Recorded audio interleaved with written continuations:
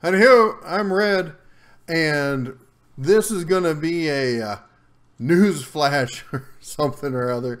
Anyway, I just wanted to get this out to you before they change their rules or figure out what's going on.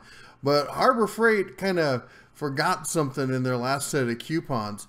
As we all know, any of the massive mega coupons they put out, the 20%ers and those rare 25%ers, they always have a huge list of caveats of basically anything you really want, anything that's really cool at Harbor Freight, you can't use the coupons for.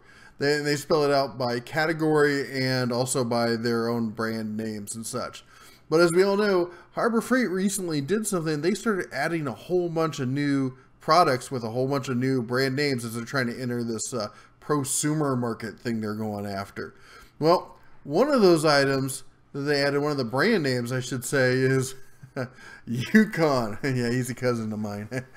He's on my mother's side. We don't talk to him much. Anyway, I've been looking at one of them Husky toolboxes for some time, and I had a rolling toolbox. It was some generic one. It was a clone of one of these that I picked up at a garage sale for cheap. And I had that thing for years, but I sold it in the recent move as I was trying to clear stuff out, and I did some searching on the old YouTubes, and I ran across a comparison between Husky and Yukon.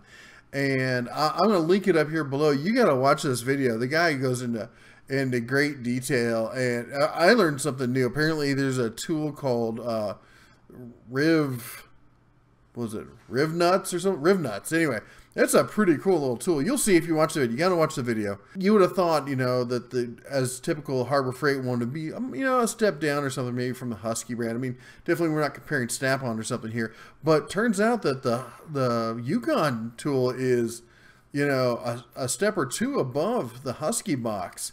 And at, you know, $300, it's right in the same kind of pricing, if not already a little bit cheaper. So I went down to the store and I said, you know, I need to get one of these things. Well, and I use a lot of, I like to have my hand tools all out and stuff. So I didn't really need the 9-piece system here. So I went for this, the standard one with the 2 doors down there and stuff.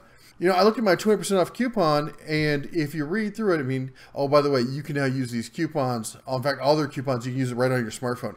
Right there on the ad, it says, you know, down here in the small print, let's get down here, it says, limit 1 per customer, blah, blah, blah, blah. And it talks about, you know, no storage day, parking days, but no saves meals.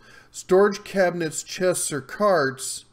And then I looked down for the brand, and we got Predator, and Tailgater, and Viking, and Vulcan, and Zerk, and there's no Yukon in there. So I hustled my little fuzzy bare butt down to the store, and, you know, I pointed out, I was like, here's my coupon. And they, of course, said, well, you can't use it with this because this is a tool chest. I said, no, it's not.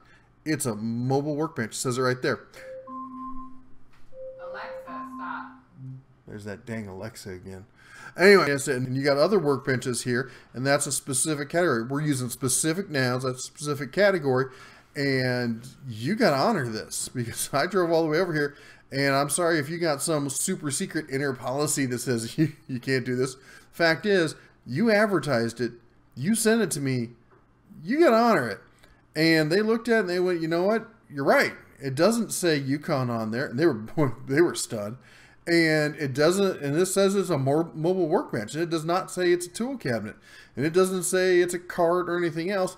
It says it's a workbench. That's the noun right there in the title. In fact, if you do a search on their website for tool cabinet or whatever, this doesn't even come up. You do a search for workbench, this does come up, and all those red tools and tool cabinets and stuff do not. Anyway, you know, there's the old receipt. You kind of know some people will be there like, Nope, and right down there it says, you know, 46-inch 2-door workstation. As you know, on the receipt, it does not say cabinet.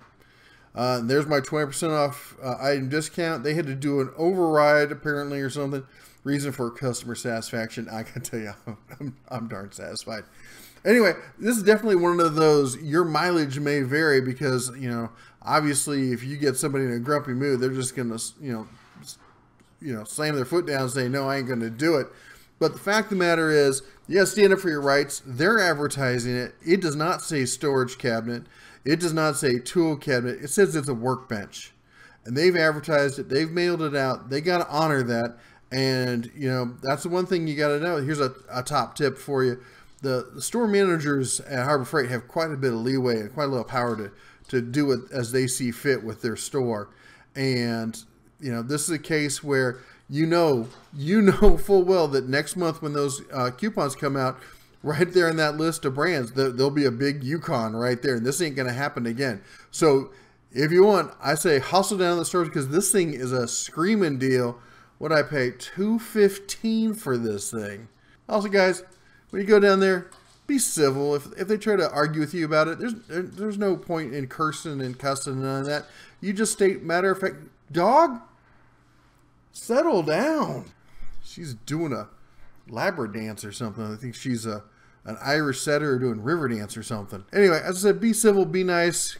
You get more bears with honey than you do with, well, maybe with some whiskey and some honey and some honey whiskey. Anyway, that's it. Y'all take care. Merry Christmas. Shine on.